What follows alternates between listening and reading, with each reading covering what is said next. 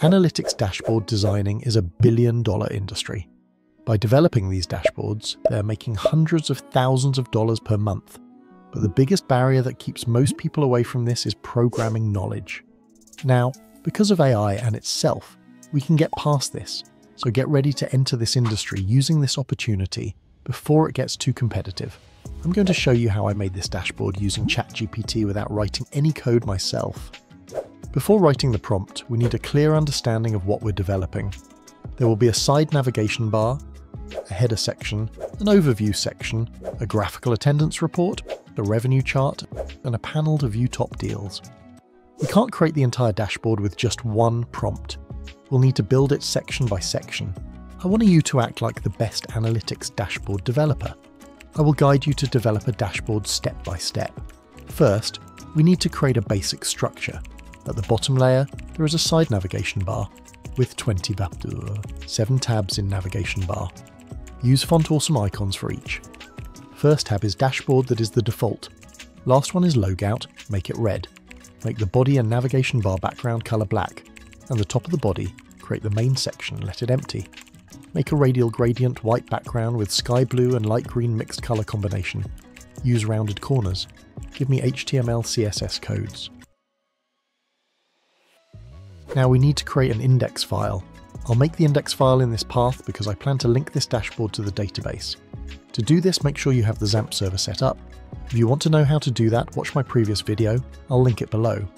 After creating the index file, let's copy the code from ChatGPT and paste it into the index file. To load the dashboard, I'll open Chrome and go to my local host file location. Before we develop further, let's install this as an app. Let's move into the development of header section. Let's update the code.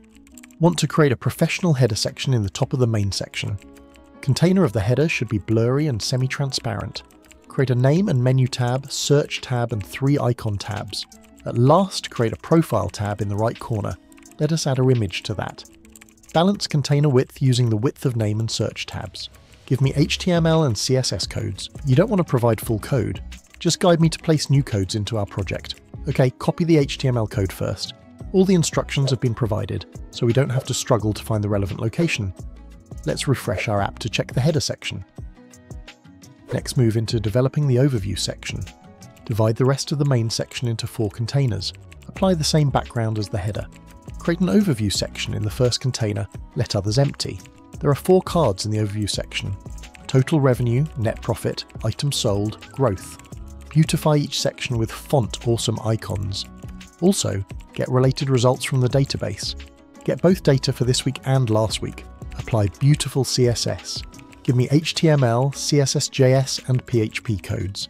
Use the Ajax method. I'm going to link this dashboard to my Touch POS system. I have created a video about that too. I've added the structure of the sale table with database logins of that POS system to the bottom of the prompt. This time, we have just a little work to do. But don't worry, ChatGPT has provided all the instructions. First, we'll copy the HTML code and paste it at the bottom of the main section. Next, we'll add the JavaScript code. To do this, write a script tag and place the JavaScript code inside it. Finally, we'll create the PHP file and make sure to name it exactly as ChatGPT provided. Alright, let's copy and paste the PHP code too.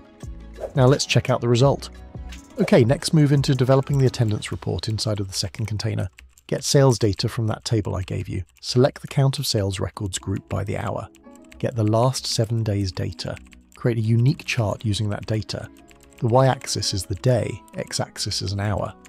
Don't want to add the full name of the day. Make design simple.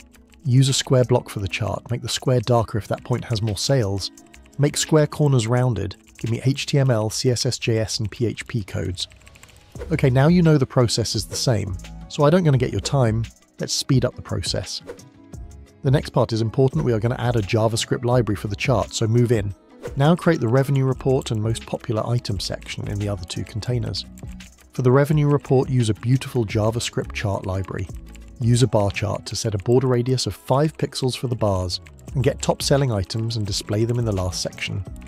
Use cards for top selling items, add a purple rounded bar to each card, use the same table and database logins. Give me HTML, CSS.js, and PHP codes.